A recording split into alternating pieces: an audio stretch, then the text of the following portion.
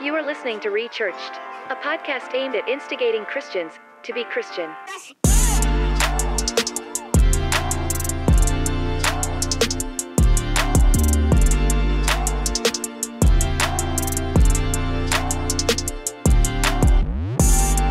Hey, what's up, everybody? My name's Ethan, and you're listening to the Rechurched podcast. I'm joined by my co-host, Matt. What's up? Here we are again, back at it. So we are, I forget what episode number this is, but I think it's episode 10. Episode 10. Wow. So for episode 10, we're talking about the pure gospel. But before we get there, I want to do a little icebreaker. Oh boy. But before we get there, I want to just say, if you're listening to this episode, my suggestion would be to first go back to the beginning of this season and listen through every single episode until this one. Once you do that, then listen to this and continue on. But I think that's how this season really has worked well, is listening to them sequentially, because they build on each other. This episode's not really doesn't build on the false gospels. It contrasts with them. But I think the way we flowed this season, it just helps to, I guess, start from where we started. Put on some AirPods, go for a walk, and get rechurched. Start with the welcome episode. I think that sets the table, and obviously work your way through the false gospels. And I think you'll see they're nuanced out enough where they're separate. You can learn about different narratives, ideologies, and messages that are contrary or antithetical to the Bible and the true gospel, while at the same time being equipped and challenged and charged to be unashamed of the pure gospel, which is what we're going to define in today's episode. Right. So before we get into the episode, let's start with a little icebreaker to shake things up. Have you ever completed anything on your bucket list, or have you had a bucket list? I do not have a bucket list, but if I was to have a bucket list, it would be to marry Sarah Peterson, which I've accomplished, and now I can die a happy man. There we go. That's pretty great. Thank you. So mine, I mean, do you have a bucket list? I kind of had one, I guess, a few years back, but one of them was to go to like a lantern festival, which is like, it's these like Chinese looking lanterns, and you light them, and then you just kind of like hold them there for the heat to gather, and then you let it go. And usually there's thousands of people. So this past fall in 2021, my fiance Sage and I actually went to one of them in Pennsylvania. And there were probably, I don't know, maybe 60,000 people with us. Yeah. It was absolutely nuts. But when the sun goes down, you all light them and let them go. And it was like nothing I've ever experienced before. Just to see, like, I don't know, I don't want to be corny, but it was magical. It was pretty awesome. So we got obviously a bunch of, pictures and Instagram stuff for that, but that was definitely crossed off my bucket list. You know what? Years ago, I met a young gal named Rapunzel. She had really long hair, and for some reason, she just wanted to see lanterns being floated into the sky, and I made that happen. So wow, yeah, that's crazy. Come to find out, she was the princess that was missing. Wow. And I know that, ladies and gentlemen, because my daughter is almost 3 and she loves Tangled. So I do know what it looks like for a lantern festival, as you say. It's a great movie, actually. I'm all about it. Awesome. Well, that was great. I love that. Let's get into today's episode, which is the pure gospel. So we've made our way through a bunch of false gospels. Can you rattle them off? Yes, I can. Go for it. First, you have the prosperity gospel. I can't give all the sticky definitions. I'll give the sticky. You give. Yeah. All right, so go ahead. All right. So first, prosperity gospel. All right. That is a message that tells you always should be happy, healthy, and wealthy, and never mentioning the fact that you are required to be holy. So it's a promise that God wants to bless you, and he does, but it's materially based, and it's built upon the idea that prosperity defines our faith, and that's not true. So it's a false gospel. So that's number one. Number two is the psychology gospel. That was a fun one. That dealt with me or you always being the victor or the hero of every story. And while at the same time, we should certainly find practical application to biblical accounts, we're not to be David all the time, right? And the sticky statement that always comes to mind is David standing before Goliath with a stone. Of course, I want to be in that position. We're never David standing before Nathan in our sin. So the psychology gospel basically bolsters or boosts your self-esteem when the Bible really tells you about denying self. So we had a secondary episode, if you recall. Dr. Carl Benzio was with us and helped us really show where the gospel should infuse psychology, or suke, the psyche, which is the study of the soul. So it's important, Definitely. but we are not to be the chief aim of the gospel message. Christ is. It's about Christ glorified. Amen. So number three is the progressive gospel, which was a 3-parter. Yep. That was probably my favorite to talk about, Yeah. I think, because it's the most relevant, I think, and really like hard to navigate sometimes. But I might be a little biased, but I think we did a good job. So I hope so. We did several parts, which included obviously dealing with some current events and some really hot topics. And the reason we did that is because a spirit of liberalism has entered into the Church of Jesus Christ, which takes certain scriptures and really stretches them beyond their intention. So progressivism can be defined by bending to sinful man while offending a holy God, right? It's the message of affirmation on certain lifestyles. There's no call to repentance or accountability. It's the idea behind social justice and everything's racist, and wokeism, which ultimately is a hateful religion that deals with canceling people's livelihoods, dealt with abortion, the two political stances that people take, pro-life versus pro-choice.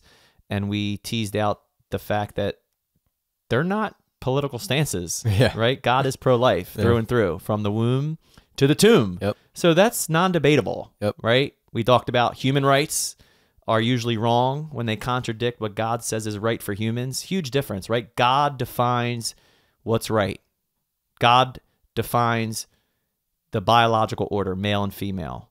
God defines the family. because he created every single one of those. He's in charge of all of it. So we have to look to him. And the progressive gospel ultimately goes way beyond the boundaries of the Bible. And when you do that, you end up in bondage to Babel.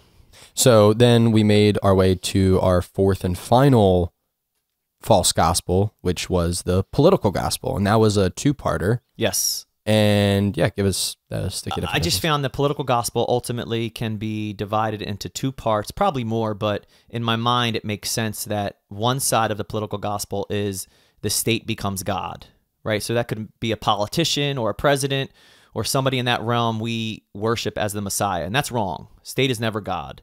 And ultimately, God uses men and women. I often say he uses unrighteous rulers even to accomplish his righteous rule. You look in the Bible, he used Nebuchadnezzar, he used Cyrus, he used all types of rule. It's Pilate to accomplish his righteous rule. So regardless of what I think about a certain leader, God will use them. However, I want to make sure my decisions, my voting, my life is in alignment with the Bible. The other side of the political gospel is Christians who are content with a godless state, right? Well, we're not supposed to engage with the culture or separation of church and state. Separation of church and state, which is a lie that has caused so much damage. Because when you look at the inception of America, from the inaugural address from George Washington to the framing and founding of our governmental documents, they're explicit with biblical language. So yes, this was not a Christian nation. I have what are my quote fingers up, but this was a nation of Christians, and a nations of Christians set the tone. And that's why there are churches on every corner for decades, hundreds of years. And that is why the 10 Commandments are the, let's say, I think it's jurisprudence, which means, right, the law of the land. Right. Really, internationally, the 10 Commandments have become the common code of man in the known world. And where does that come from? Well, it comes from a place where God establishes order for mankind. So it's a lie to say we should separate the two. So that was really good. So we have the prosperity gospel, psychology gospel, the progressive gospel, and the political gospel. And now in stark contrast to all the other episodes we've released so far, we have the pure gospel. And why is that? Well, because all the other episodes, we've been focusing on the wrongness of these counterfeit or false gospels. But in this episode, we're going to be looking at the rightness of the true or pure gospel and what that is, what it looks like, why it is the pure gospel. And really, our hope is that knowing and clinging to a true understanding of what the unadulterated gospel is will help guard your soul against any other false gospel that might try to proclaim that it's the truth when it's not.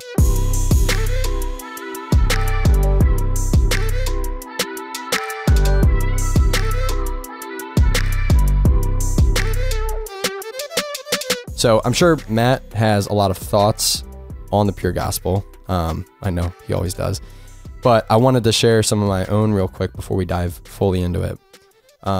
This whole podcast is about being, rechurched.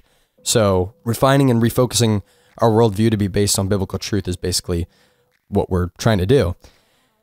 And I really want to stress this up front, is that the gospel is not just for non-believers. The gospel is for everyone, believer and non-believer. Why is that? Because the gospel is the foundation of our faith. If you're a believer, the gospel is the foundation of what you believe. That's why it's still important. So if you are listening to this and you got the urge to jump off the episode because it doesn't apply to you because you already know, because you already believe in Jesus, stay.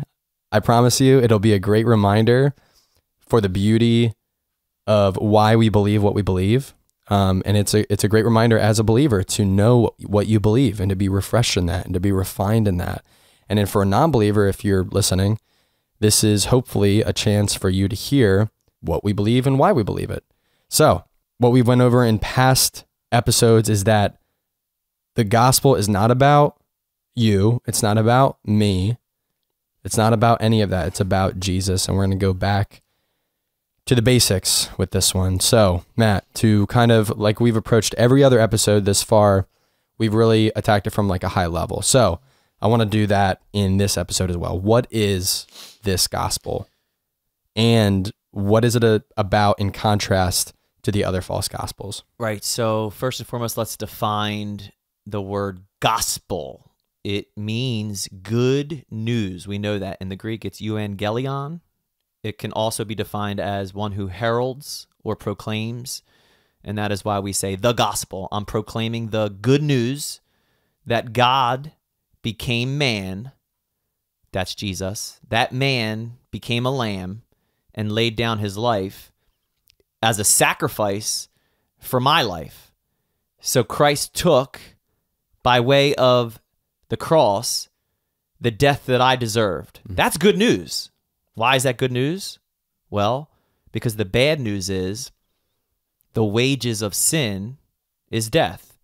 And everyone who has ever been given breath as a human being is a sinner.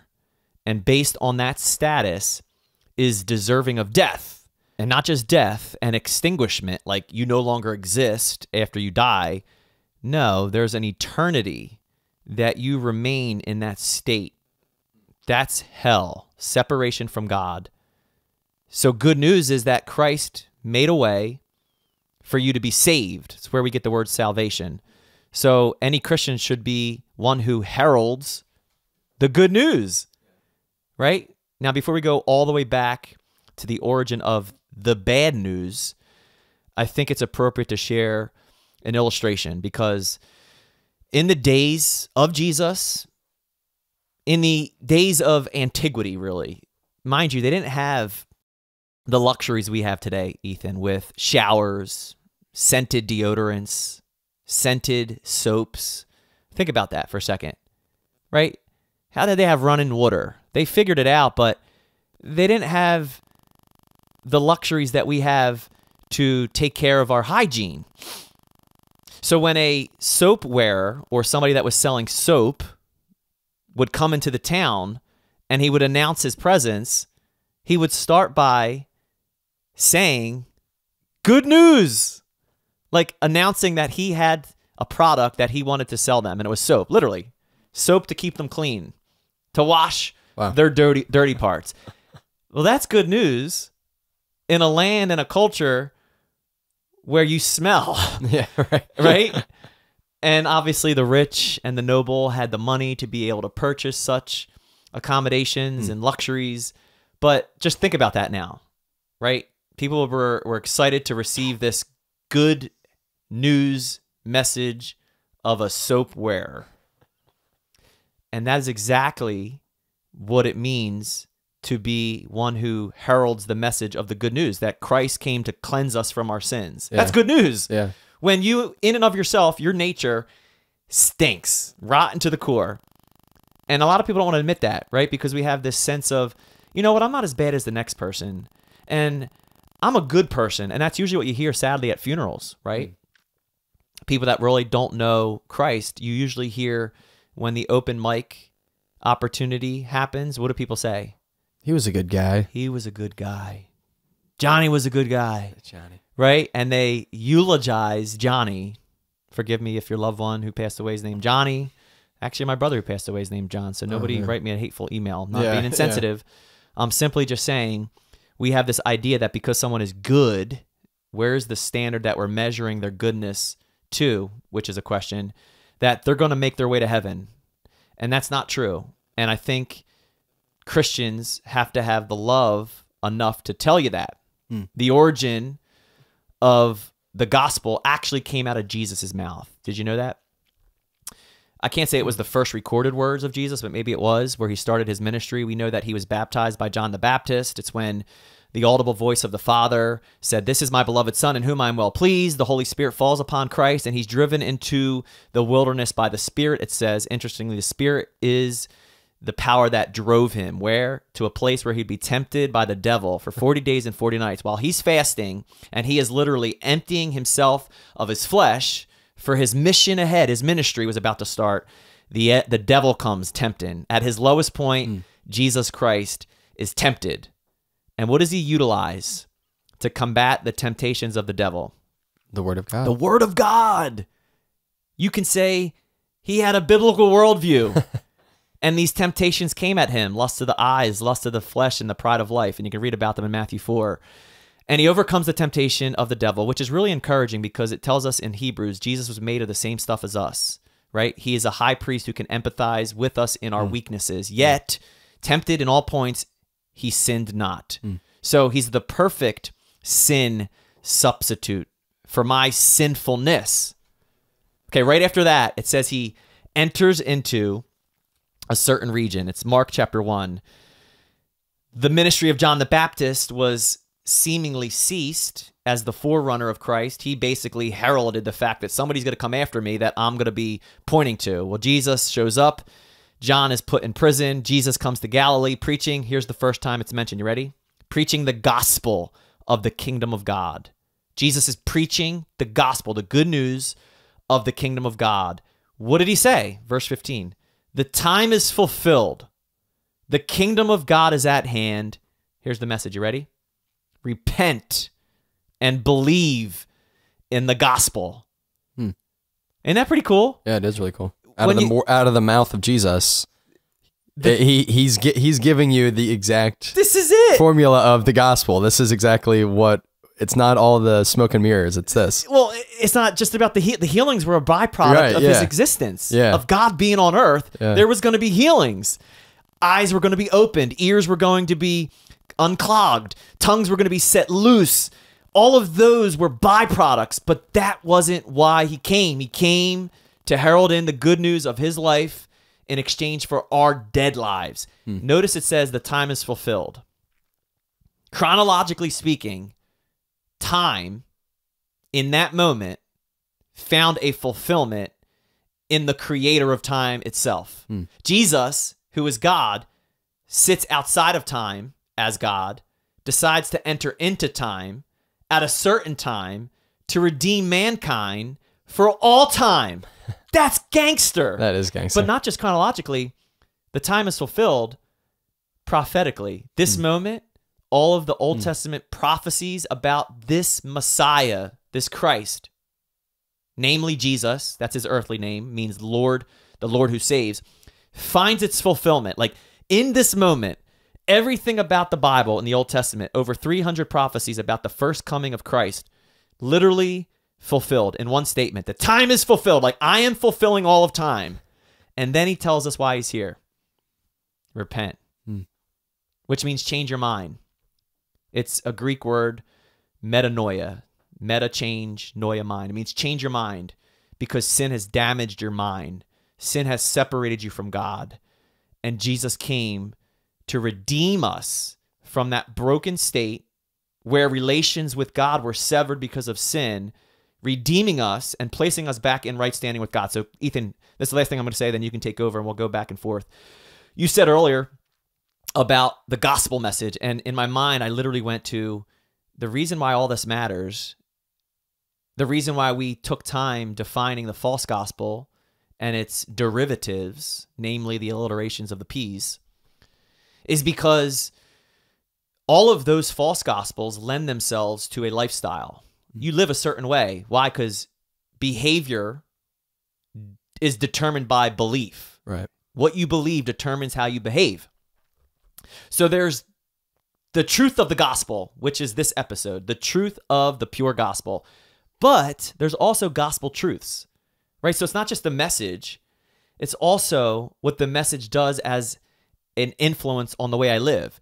Gospel truths, well, let me back up. The truth of the gospel is that God makes me righteous even though I'm unrighteous. And then gospel truths are how that righteousness makes me. And I live a lifestyle of righteousness as I live in right standing with Christ.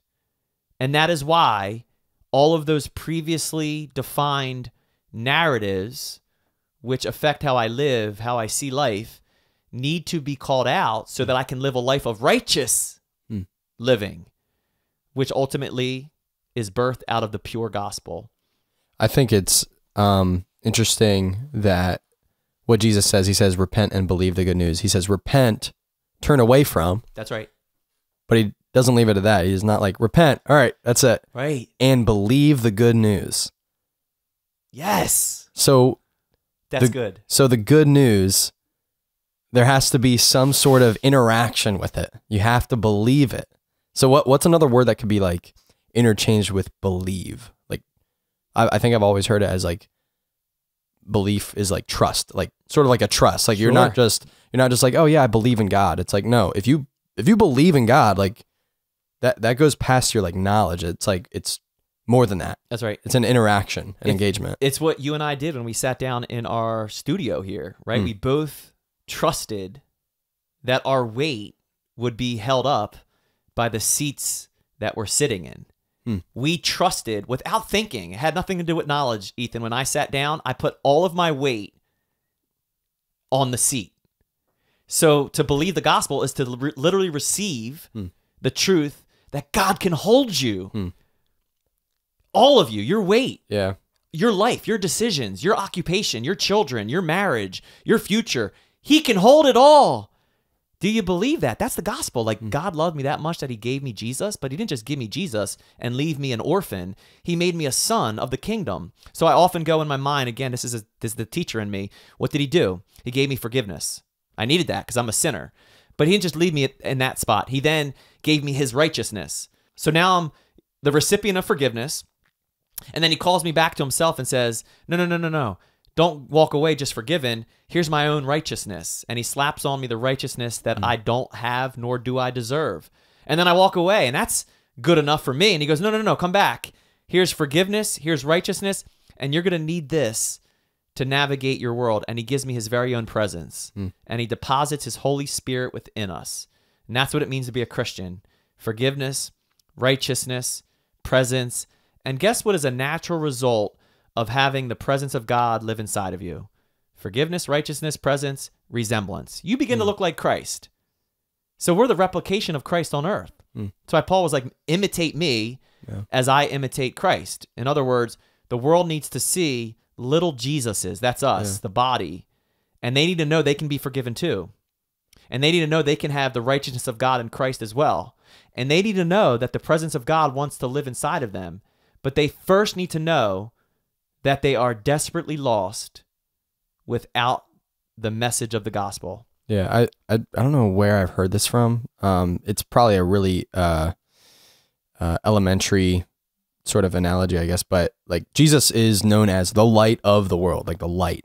So if we're to reflect Christ, like I always think of like looking like Christ as almost like being like a, not a puppet, but like you're trying, or a mime. Or mime? No. Yeah, mime. Yeah, I guess a mime. You're trying to like act like, but then I think recently I've been just like kind of trying to think about a different way of looking at it. And this is, I think, more elementary, but a mirror, you know, if what does a mirror reflect? It reflects light. So if Jesus is the light of the world, we're meant to be wherever we're placed and pointing. That's where the light of Christ should be hitting, right. You know? So I don't know. I was just thinking about that, but that's truth. I think that it is basic and it's simple, but gosh, it begs the question for all of us to go, am I actually reflecting the light of Christ in my life? Yeah, because if you are reflecting the light of Christ, you should be seeing, just like if you were to flash a flashlight or a laser in a mirror, you will see where that laser, where that light is hitting on the other side. So if you don't see that in your life, if you claim the name of Christ in your life and you think that you're reflecting the light of Christ, but it's not affecting anything that you're doing, that should be a tell right there. Right. That maybe you're not reflecting as much light as you thought. I don't know. Your mirror has been blacked out. Yeah. Or tinted. Remember, Francis de Assisi said, preach the gospel and when necessary, use words. I say often, you may be the only Bible somebody reads. Not to be separated from preaching and teaching and speaking the gospel, but certainly it becomes a gateway. I know that from my own testimony, Ethan. There were guys in prison. They didn't want nothing to do with God, religion, the Bible, let alone the definition of the gospel, the good news. They had no clue what any of that meant. Remember, the sinner's heart rejects, or let's say the sinner's heart's dark. And what's the first thing that you do not want flooded upon your bedroom in the morning when you just wake up? Light. That was not a trick question. I was like thinking way too light, deep. like you don't want somebody to just come in and turn the light on. Yeah, and that's no. what we think we should do with non-believers. Like, Right. turn the light on and blah. No, it scares them. You have to ease your way in so that their eyes can finally adjust to the light. And in prison, it was my actions, brother. It was my conduct as a reflection of Christ, loving the unlovable, trying to reach the unreachable, trying to teach the unteachable. That's cool. All of that was birthed out of my conduct. And when they realized, and Theodore Roosevelt said this, people don't care what you know until they know that you care. It's true. And when my peers began to notice that there was something unique about the way I was living, that's when they asked the question. That's when they were curious. That's when they were thirsty for it. And that is when I was able to verbalize the gospel, right? So yes, you can verbalize it and preach it, and the God that we serve can turn any heart to himself. But I'm convinced when we live it, people see it, and they'll be curious about it. They'll wonder where you get your peace from in an unpeaceful world. And I think those are the questions that give us the opportunity to say, oh, the peace? Oh, it's not my peace. And then I can insert gospel. Absolutely.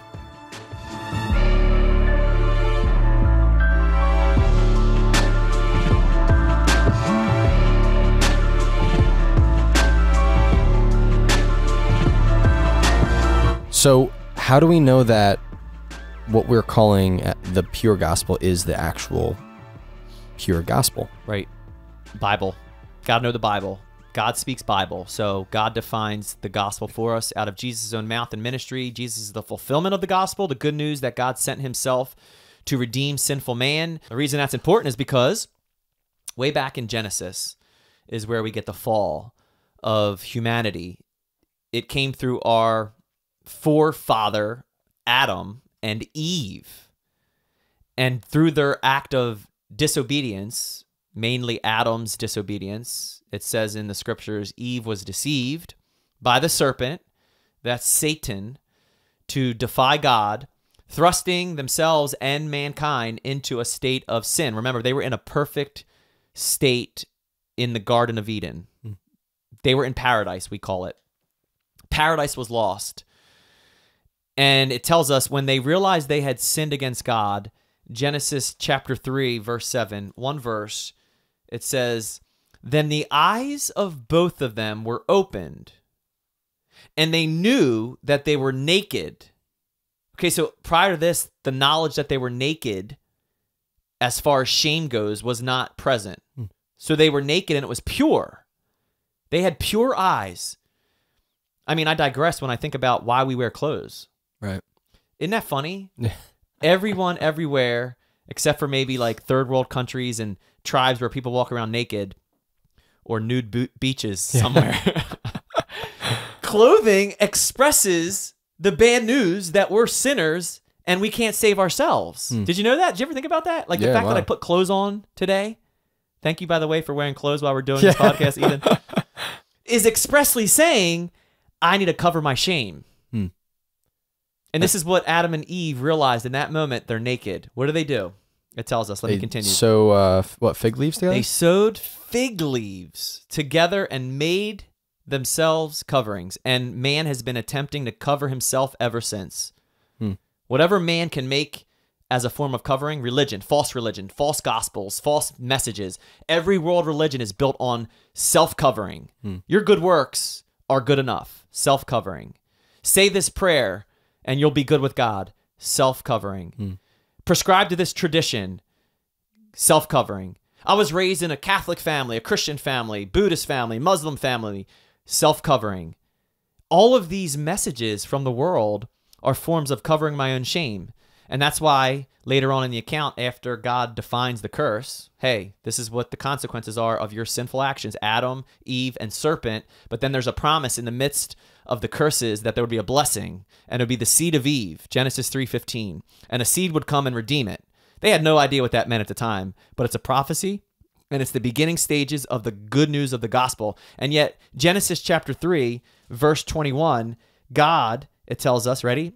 And also for Adam and his wife, the Lord God made tunics of skin and clothed them.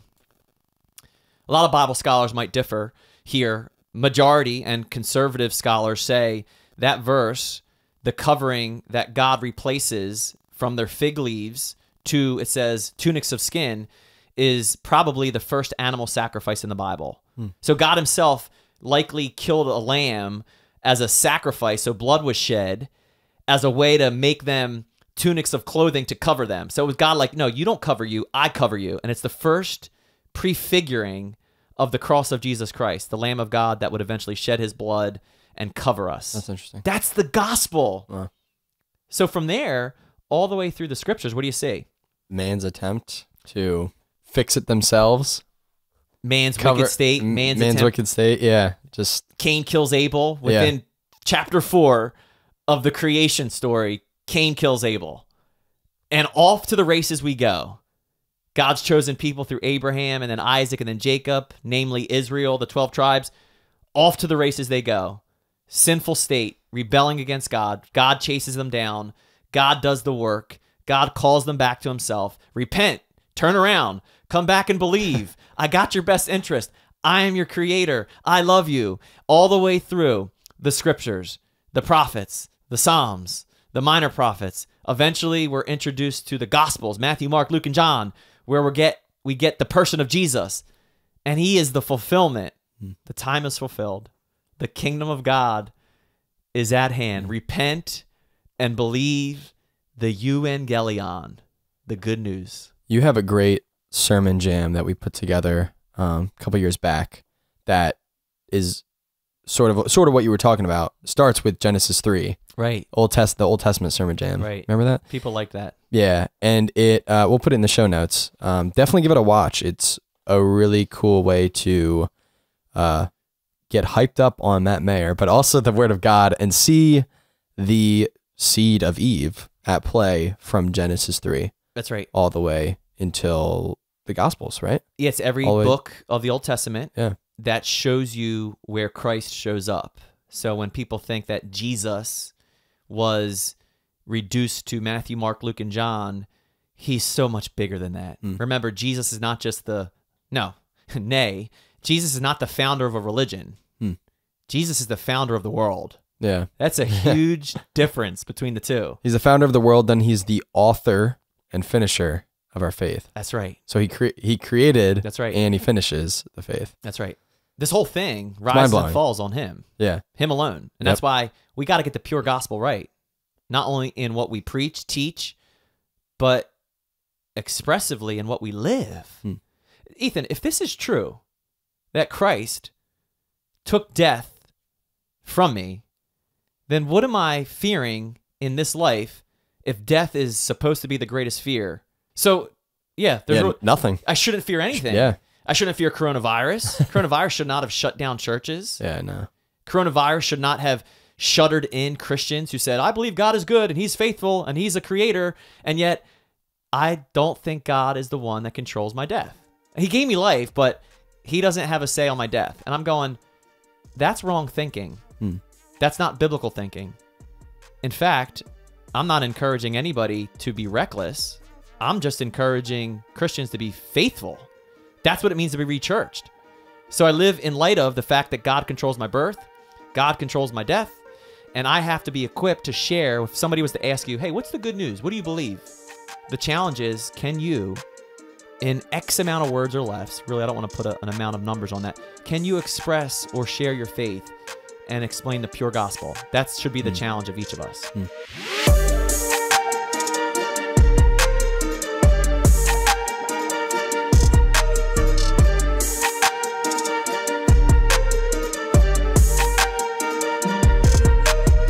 So I think it's worthwhile, with all the content and all the conversation thus far, to pause and pivot, and I'm going to walk us through what is called, it's known as the Romans Road, and the reason it's called Romans Road because these verses are found in the book of Romans, but I don't want to Christianize it and commercialize it and desensitize it as much as I want you to hear the buildup, right? Where we begin with the pure gospel, Romans 3:10. Again, you don't have to use these verses, but just in your mind, this is how it should frame.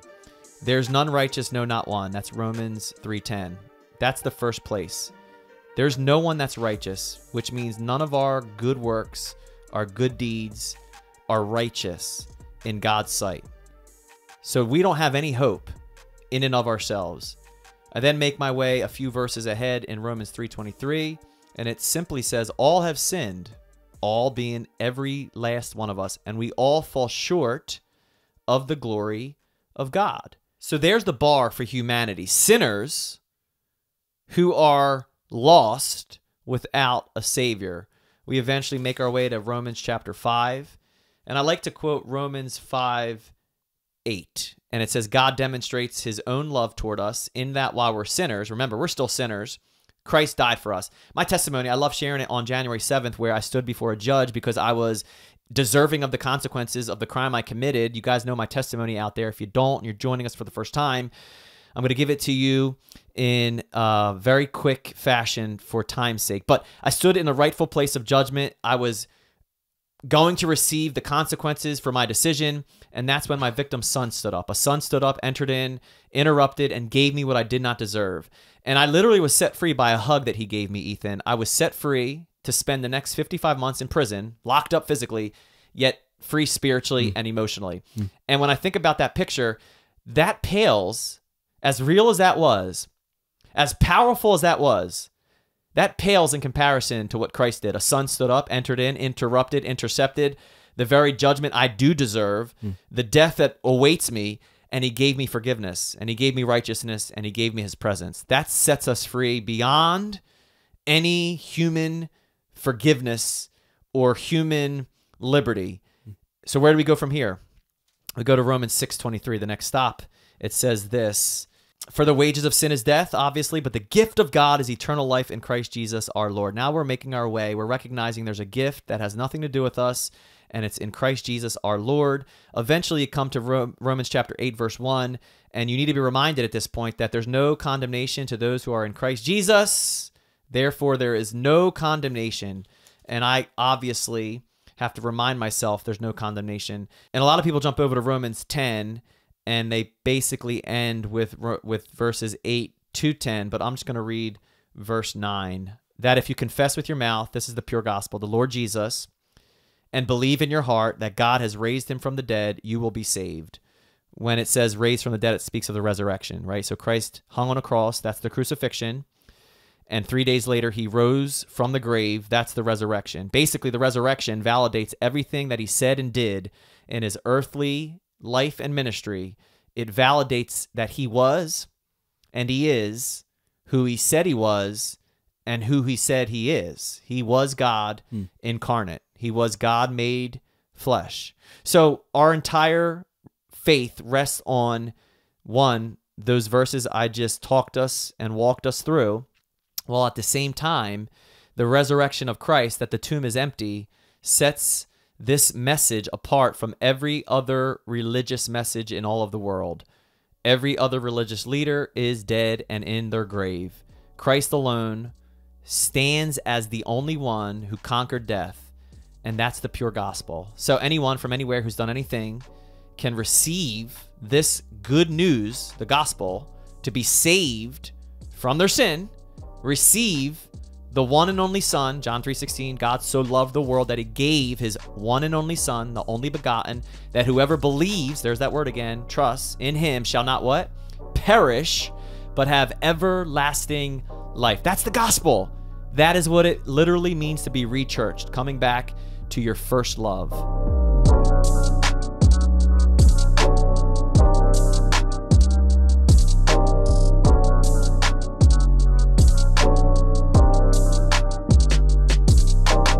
So we just got done talking about what the gospel is, and you did a really, really good job of going through that and exploring that. I figured, why not go through what believing the gospel actually gets you as far as benefits go. That sounds super weird when I say it out loud, of like, it just doesn't seem so selfish, you know, because we have done nothing to deserve the grace and glory and every benefit that the Lord gives us. And our heart toward the gospel should not be to get these benefits. Our heart toward the gospel is a realization, like we saw that Jesus said, some of his first words in his ministry, repent and believe in the good news. And so once that's done, though, there are some benefits of believing in the good news, in trusting in Jesus, in walking in righteousness, like we talked about. And I have been personally going through Romans 8 in my personal devotions quite a bit, and I've been loving it. I'm not going to read the whole thing, but I encourage you to go through and read Romans 8. I found myself reading it in chunks, in little chunks, because, man, if you really want to wrap your heart and mind around what it's saying and the beauty and the glory of what is actually happening, this unpacks quite a lot of that and the benefits of it. So some of the benefits I wrote down were, obviously, we went through forgiveness and freedom from sin, new life in Jesus Christ, the Holy Spirit, purpose, position, hope, and vision. And so I'll quickly go through them to just explore some of the points that I wrote down in my own thoughts. But forgiveness and freedom from sin. Romans 8 says we're more than conquerors through him who loved us. Now that's at the end of Romans 8. And at the beginning of Romans 8, you also see that there is no condemnation for those who are in Christ Jesus. So putting those two bookends together, that's crazy. We are more than conquerors, not through us, but through him who loved us. Right. Yeah. Keep your train of thought. Remember, the psychology gospel would stop at, we are more than conquerors. That's right. We are more than conquerors. I'm a conqueror. And leave through Christ out of it, who is obviously the source of our overcoming. Yeah. And you see Paul, when you're reading this, you'll see a lot of like run-ons, because he's getting all of the placement right, if you will. We're more than conquerors through him who loved us. And he does that several times. He just goes on so that it's extremely clear how things work and what he's trying to say.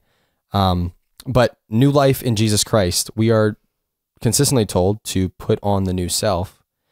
The Holy Spirit is another benefit. Gives life even though our flesh is dead. That is found all over the place, but Romans 8, 9 through 11. I'm going to read that real quick. You, however, are not in the realm of the flesh, but are in the realm of the Spirit, if indeed the Spirit of God lives in you. And if anyone does not have the Spirit of Christ, they do not belong to Christ. But if Christ is in you, then even though your body is subject to death because of sin, the Spirit gives life because of righteousness.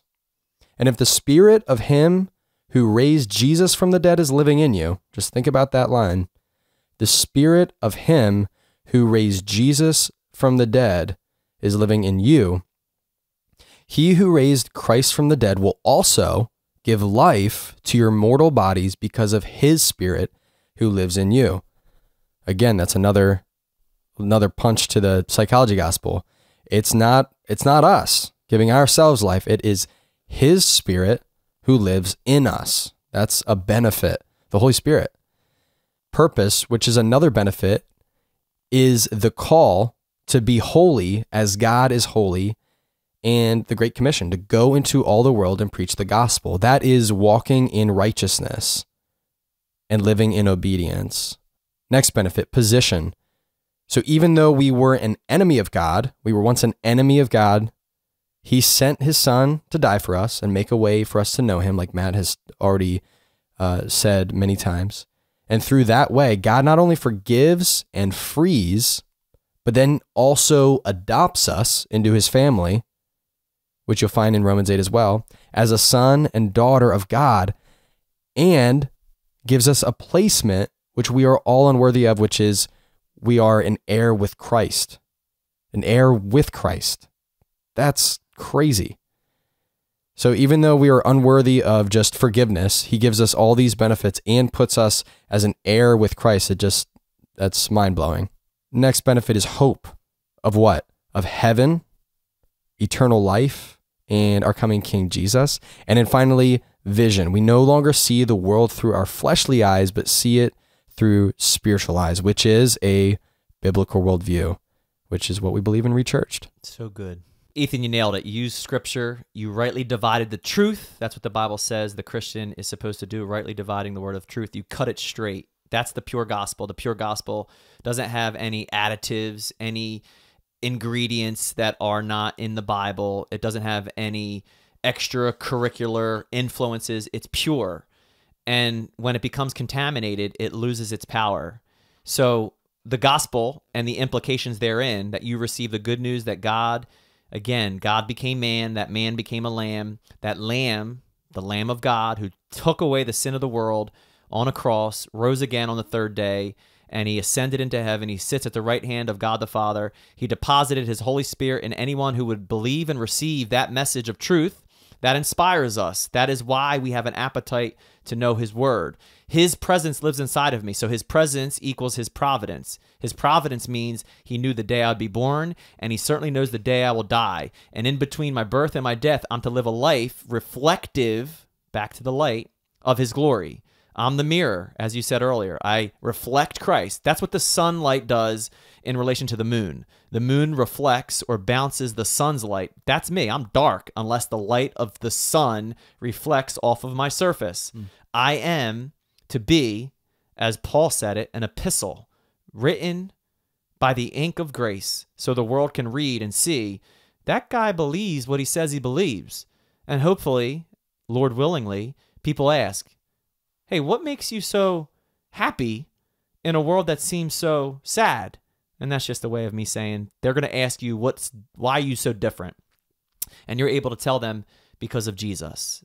And you tell them about the good news that God saved you from the death you deserve. Now, whether or not they receive it or not, that's not up to you. There was a time in my life, Ethan, where I was so focused on whether or not somebody was going to receive the message I preached. And then I realized, who do I think I am? I'm not the Holy Spirit. And I cannot allow that pressure to be on my shoulders.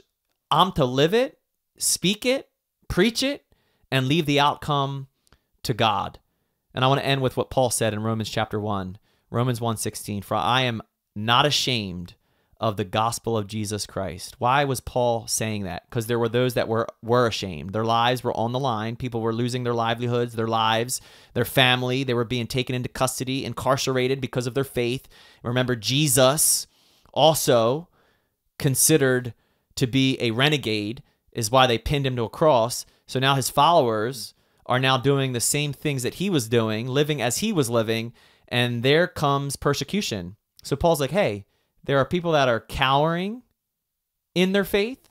There are people that are shuddering. There are people that are silenced. For I am not ashamed of the gospel of Christ, for it is the power of God to salvation for everyone who believes, for the Jew first and also for the Greek. For in it the righteousness of God is revealed from faith to faith, as it is written. This is a summary statement. The just shall live by faith.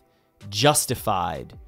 Just if I'd never sinned in the first place because of Jesus. I am justified. Just if I'd never sinned in the first place. And I live by faith in Christ alone.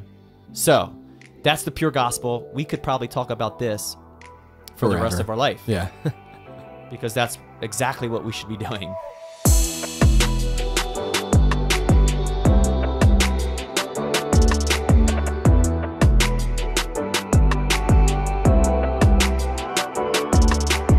We hope that you were encouraged by the Pure Gospel episode. Really stands in stark contrast to the previous 9 episodes.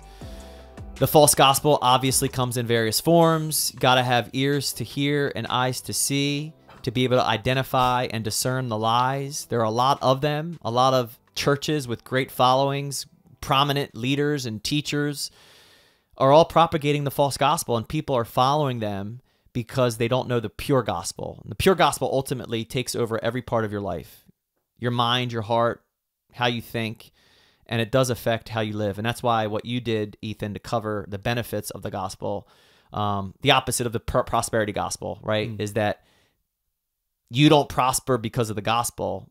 It's that the gospel prospers inside of you. That's what Ethan meant when he said we benefit because of the good news. So, goodness gracious, our God is good and our God is gracious. More to say, hopefully, in the next episode, which is season 1 review.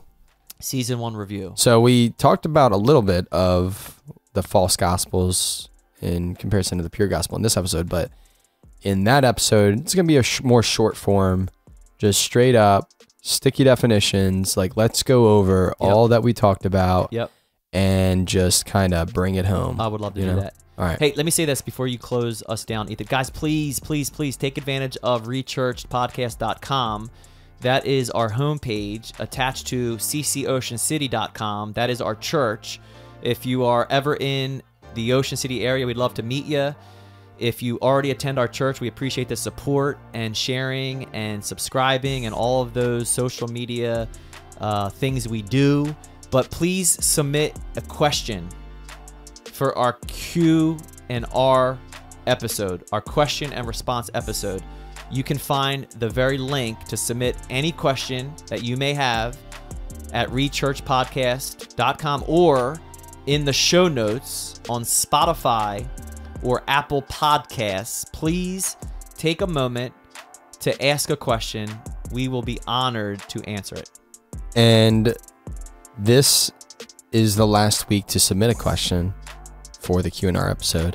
So make sure you submit your question no later than March 25th. And we will see you guys in the next episode. Season review. That wraps it up. Thanks for joining us. I'm Ethan Hoover, and I'm joined by Matt. Thank you, guys. See you guys in the next episode. God bless.